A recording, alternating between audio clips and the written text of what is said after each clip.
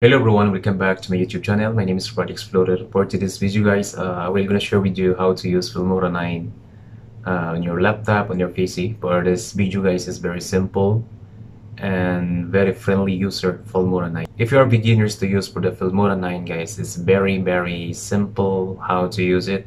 For today's video guys, pag-usapan natin kung paano po mag-add ng audio, text, or description transition guys. So, panoorin niyo po itong video na ito. Tara, let's go!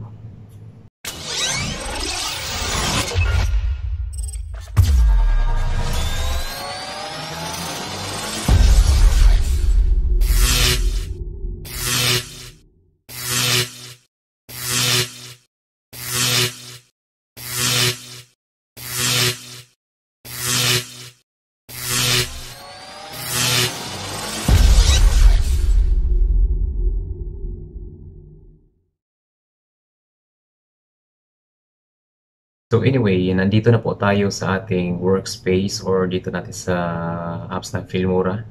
So una sa lahat, bago pa tayo mag-open guys, kailangan ang gamitin natin na wide screen tinatawag dito. Kailangan new project tayo and then 16:9 or Control N or new document. So yan, pag-click natin yan, lalabas yan.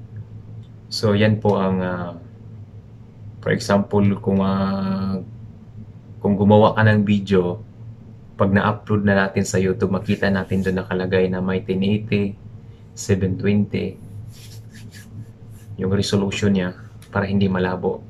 So dito po drop your video clips, image or audio here, or click here to import media or project. So i-click natin yan, pwede tayong pumunta dito sa folder kung saan po nakalagay yung mga video natin. For example, this one.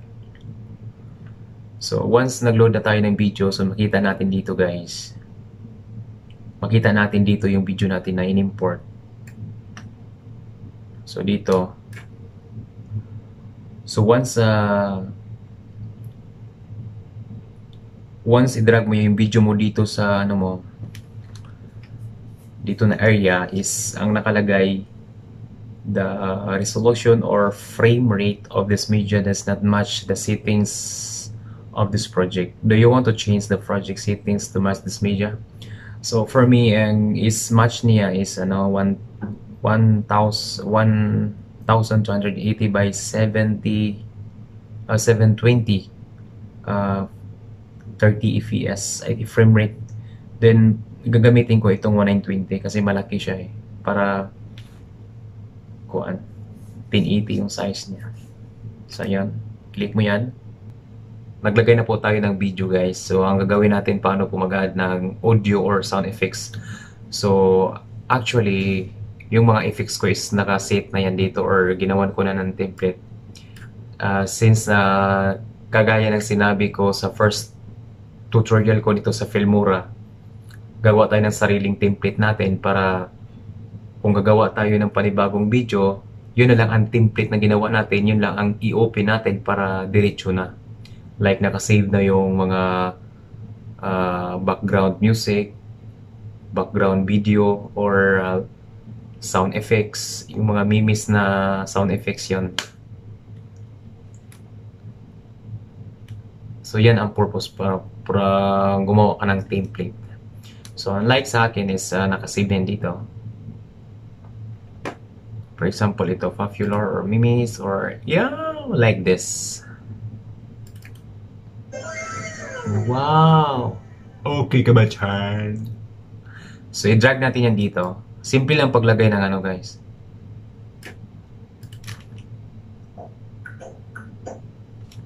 So, kagaya nito, for example, kagaya nito, para maghanap ka ng palitan natin na ito, aura. So, parang patawa-tawa siya. Ganyan. So, pwede natin yung palitan. Magpalit po siya. Kasi depende mo yan kung saan siya ilagay. Kung saan yung may blooper or either saan mo siya gustong ilagay yung parang nagpatawa ka or ganito, ganyan. That's a simple.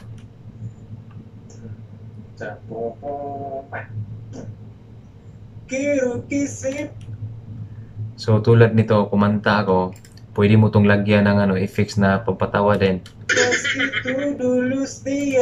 So ganoon lang guys. Ilagay niyo lang dyan yung anong effects na gagamitin niyo or mag-add ka pa dito ng isa. Iris la vida de mi vida, mi corazón es para. O, diba? For example, if malakas yung effects niyo, so pwede niyo hinaan, i-double click niyo lang dito. I-adjust niyo yan. For example, ito. Diba malakas? So, gusto niyo pahinaan, just i-adjust itong volume. Paano po ba adjust? So, i-click yung mismo. Just click this one, just click the audio. And it will show in here. Just drag going down. Put 18. So it's very slow. That's it. Paano mag-add ng text? Just i-click nyo lang dito yung title. Tapos dito kayo sa in credits. So marami kayong choices or option na mapagpilian ng title dito or this title. Pero marami. So ayan. Para sa akin itong credit 2 at saka 4 yung gagamitin ko. Yung parang sa manood ka ng palabas yung unang lalabas ng title. Parang zoom, siya? Zoom in, pa-zoom in. So panoorin natin. Like nito. Baguhin ko muna to. Lagyan ko muna siya ng directed by. So paano po mag-edit sa text? So for example guys, gusto natin i-edit yung text natin or yung title. I-click nyo to mismo itong text. I-click nyo ito mismong text. So lalabas yan. Isisahin niyo for example, ito lang si Jendu. So yun, i-click mo dyan, palitan mo ng pangalan. For example, gusto natin palakihan, Rad Explorer. So yun, directed by. Pwede mo yung palitan na.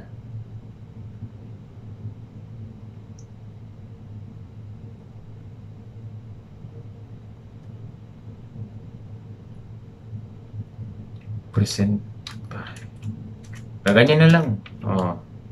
Nawala liman. So Red Explorer and then just click OK. So ayun. So kung gusto mo siyang pahabaan guys yung lapse sa text kung hanggat asa siya hanggang siya hihinto, pwede natin hihilahin. For example, ito lang siya yung normal niya. I wanna treat you like a queen. Di ba ganyan? So pwede mo siyang habaan. For example, ilagay mo siya dito. Kasi makikita mo yan yung natin ang konti. Di ba? Makita natin guys is yung text is pa-zoom in siya. So kung gusto natin palitan siya ng kulay, pwede din. I-click natin, lagyan natin ng kulay na ano ilagay natin? Pula. Lagyan natin ng red or something like that. So that's it. Iso dito. Sample lang to ganyan. Ayan. So ganyan ang pag-add ng text. So very simple lang. Anyway guys, maraming salamat sa inyong pagpanood ng video na ito. I hope nagustuhan ninyo and especially kapag ikaw ay hindi pa nakasubscribe sa aking YouTube channel. Don't forget to subscribe and comment, like, and share. Don't forget to click the notification bell button below para updated ka naman sa susunod na upload ko ng videos or more tutorial. So, that's it lang. So, maraming salamat guys. Bye-bye.